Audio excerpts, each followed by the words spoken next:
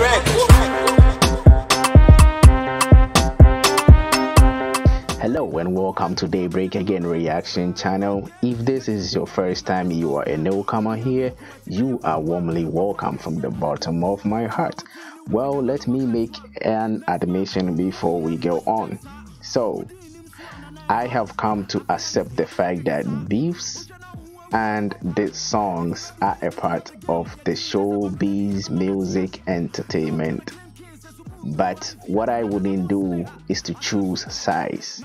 What I can do and what I will do is to talk about the positive side of beefs and these songs. Okay, let's get into action. Well, you are aware of the beefs going on between Shatta Wale and Sarkodie and all that.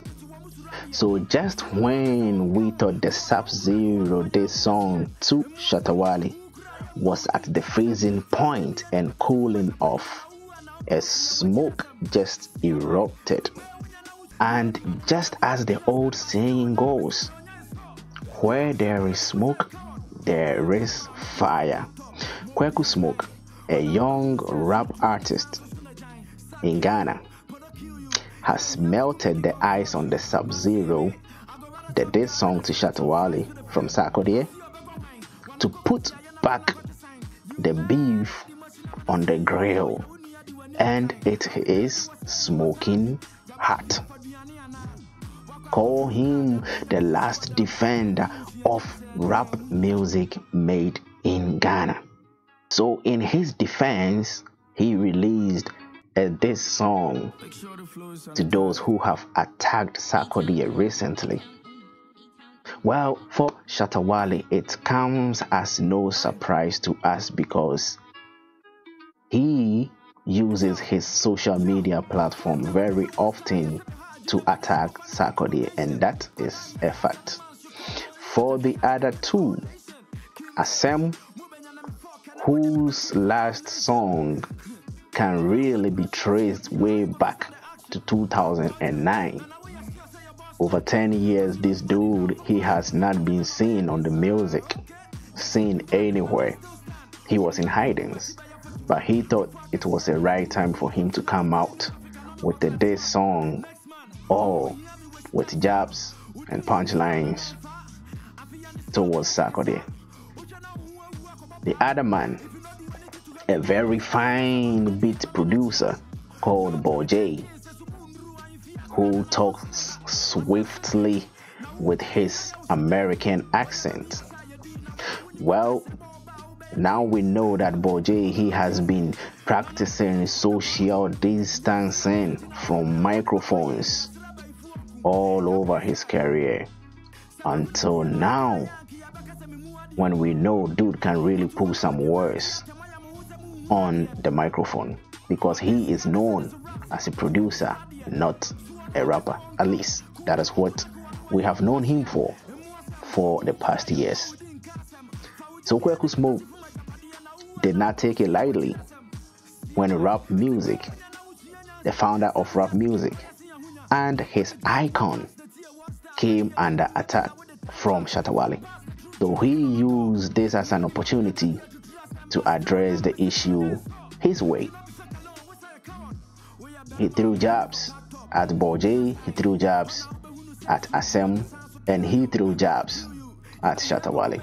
Let's go and get the lyrics as I put on some commentaries and explanations on them.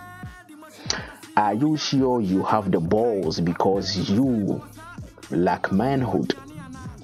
You only know how to speak big English. At the time you set up New Africa, I was in class 1. So Kweku Smoke is telling Boje that, you know what? At the time you set up New Africa, I was about 6 years old. But where have you taken New Africa to? So I am guessing New Africa is Boje's business, something like that. This means Boje's legacy in the Ghana hip-hop game is not up to the standard of his target. You should just diss anyone like that? He questions. This statement refers to Bojay's jabbing Sarkodie for some time now in his interviews. If you have nothing to offer the rap game, shut up, Kweku Smoke says. This implies that Kweku Smoke recognizes the impact of Sarkodie on his generation of rappers. Truth be told, Sarkodie is a role model and an icon for a lot of youth rappers in Ghana and across Africa. That is the fact. He has a following. Smoke is definitely not happy that an icon and a role model is under attack by someone whose impact on GH rap is way below the standard of his icon Sarkodie, at least on the mic, because he is known to be a beat producer but not a rapper. And then he moves swiftly and attacks Asem. He says, and for rapper Asem, what is he saying? So Asem is a Ghanaian rapper who used to be active some years back, and 2009 could be the last year anybody heard from him. And he used to be someone who always threw jabs at Sarkodie, even back then. Again, Smoke jabs Asem on the grounds that he left Ghana for US, and actually he is living in the US undocumented, and for that reason he should stay there quietly lest he be deported. I cannot prove or say that what Kweku Smoke said here about him living there undocumented is true or false. I don't know about that, but these are jabs that he was throwing at him. So he's encouraging him that before you come for Sarkodie, the icon and role model, you really have to look at your status. You really have to be sure that you are in good standing before you bring attention to yourselves. Alright. Then he says, and he questions Asem, is he trying to come back to the rap game? But he doubts he will fit in.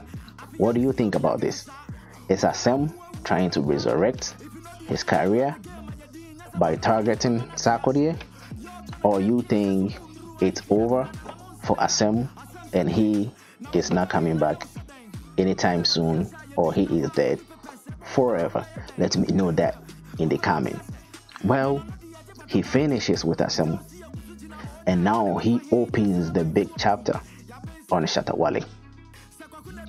Smoke opens Shatta punchlines by saying, if Kweku, referring to himself because his name is Kweku Smoke, if Kweku had made such comments, everybody would say, you are so disrespectful, Kweku. You are all sitting blindly as Shatta Wale disses Reggie Rockstone, the founder of rap music in Ghana, which used to be called Hip Life in the 90s and through mid-2000s. Shatta Wale is dissing every rapper to the extent of dissing the entire genre of rap music made in Ghana. Smoke is questioning all rappers who are silent about Shatta Wale dissing the genre of rap music in Ghana, and of course the founder of rap music in Ghana. He jabs Shatta again when he says, when you die, no one will have your name in a conversation. This means Shatta will not be remembered for anything and his legacy derailed to nothing. What do you think? Kweku Smoke continues his jabs and saying that Shatta Wale is actually trending on stupidity, and he is using the act of bullying to grab material things for himself. But then he reminds Shatta Wale that after death is when a lot is revealed about mankind. Let me remind you that Smoke and Shatta Wale used to be cool until late 2019 when something happened. But what happened? So, Kweku Smoke alleged for the first time that Shatta Wale has made an attempt to steal his song after he presented the song to him to feature on it, and both of them working on the song. The following day, Shatta posted a snippet of the song on his Instagram, claiming that it was a new release and fans should anticipate. So Smoke quickly informed his manager, and with a few people, they wanted to talk to Shatta Wale. But that confrontation took a twist. When they got there, Shatta met them with his entourage, and they gave them some beatings. Actually, Kweku Smoke, he got hit, and afterwards he had to put on a neck collar. That is when their relationship actually got bitter and sour. For now, I don't know how far with that case. But then he continues his jabbing. He jabs Shatta again by calling him a dog. And this is in reference to Yapono's dissing song called We Nabu. But let me remind you also that after 3 years of that diss song to Shatta Wale, he has not been able to reply yet. Well, let's go on. The jabs continues. In this world, he says, good name is better than riches. This is what he is telling Shatta Wale, that good name is better than riches. Then he says again, it took you 2 packs of cigarettes to get through World Star. When you wanted to listen to World Star, you had to smoke 2 packs of cigarettes to listen to a diss song that lasted for 2 minutes and 6 seconds. So he is saying that for Shatta Wale to get through this one, it will take him 10 packs of cigarettes. Well, that will be too much of cigarettes. World Star actually, let me remind you, is a diss song he released, Kweku Smoke released for Shatta Wale after the Stolen Song saga. You could tell that coming, right? Yes. Well, he goes on to dare Shatta Wale that he wants him to meet him on a park. In Ghana, when you say somebody tells you, you meet me on the park, that means open field. Come to the park and let's fight. He's calling for a duel between himself and Shatta Wale. But he is saying that you have to come alone. This time, do not bring no entourage. Just come alone. It is then I will show you the difference between a smoking gun and a bow and arrow. Well, the jabs continues. He exclaims and says Shatta is a fake guy, and he is not just a fake guy but a coward. This is what Kweku Smoke is saying. Do you believe it or not? Well, punchline still reigns continuously as he drops lines like Sack killed you in reference to the diss songs Sarkodie has released for Shatta Wale, namely Advice and Sub-Zero. Then he says again, Pono killed you in reference to Pono's We Nabu diss song to Shatta Wale.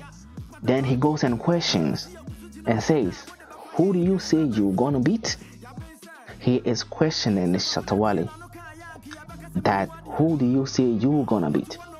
Because remember, Shatta Wale on his social media attack on Sarkodie said this time around he is going to beat Sarkodie and he will use a belt to whip him proper. That will be the worst ever belt beatings he has ever received in his life. So Kweku Smoke is saying, wait a minute. Who do you say you're gonna beat? My Sarkodie, my icon, my role model? Hell no, that is not gonna happen. So I encourage you to come back and withdraw that statement and to actually apologize for saying that. Then he continues to say that Shatta is just running his mouth and he cannot do anything.